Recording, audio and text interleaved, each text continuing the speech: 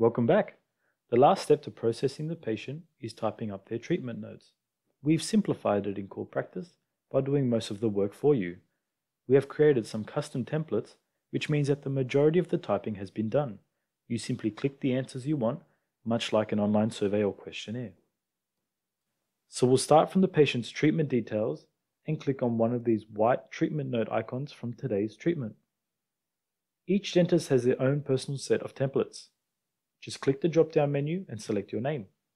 This list is completely confidential. Only you will be able to see the templates belonging to your list.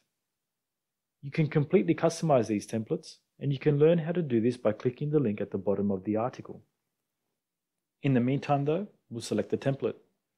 Ben had a checkup and clean, so I'll create his treatment note by looking for the checkup and clean template and clicking on use this template.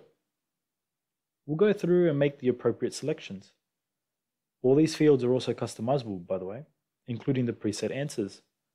It's pretty easy to customize your templates in order to have your treatment notes suited to your preferred style. The link at the bottom of the article will go through how to make changes to your templates. Anyway, once we're done, I'll click Add Note to save it.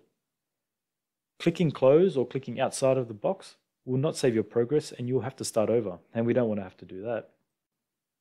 A preview of the note which you have just saved will now appear on screen.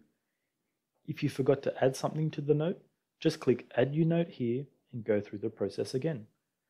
I would just use the note template if it's something brief. Scroll through the templates by using the arrows at the bottom here until you find the note template and click Use this template. This is just a text box which allows you to type freely. Remember to click Add Note to save it. Well, we're all done. These are the absolute basics, the processes which you will use most often. Have a great day, and thanks for using Core Practice.